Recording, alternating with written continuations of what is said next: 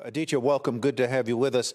You heard Steve's recap of what the Fed said they discussed at their most recent meeting, and in light of what they did, how do you interpret the language there? Thanks for having me. Yeah, I think the language is consistent with our base case for a 50 basis point rate hike. One thing to note is that the minutes are a touch stale because after the minutes, we've gotten, the very strong jobs report, the very strong retail sales report this morning, and the softer than expected July CPI inflation print. So if the Fed looks at that, it can say, okay, well, inflation slowed down just a touch, not just on the headline, but also in terms of the core.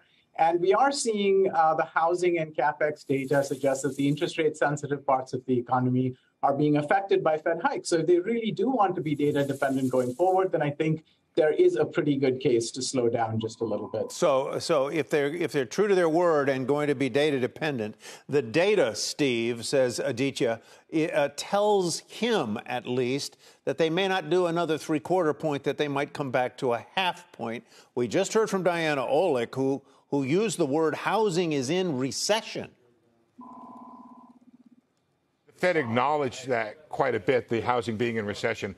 The Fed did not say that, sorry. The Fed talked about the housing slowdown. Right. And also, Tyler, they brought up this idea, which I thought was interesting, that because of the Fed's communications, which, as you know, is quite extensive, that the market, the economy may be responding more rapidly to these rate increases than it has in the past. Just take a step back from this, Tyler. Next week we're going to be in Jacksonville. We'll be talking to a lot of Fed officials.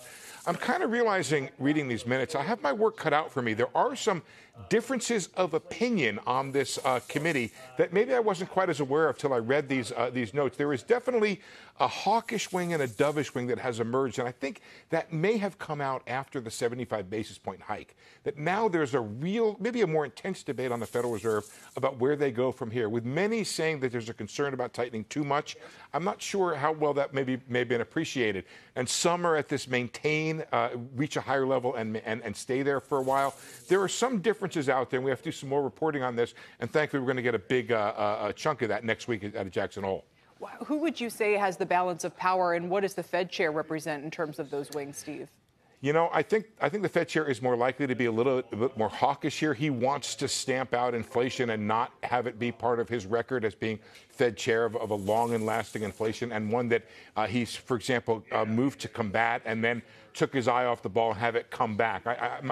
My best guess is that's the way Powell feels about it.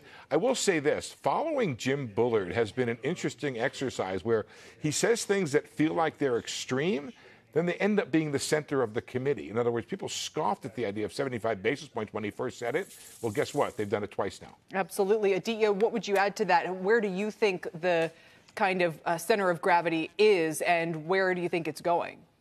Yeah, I think the Hawks, still carry the day.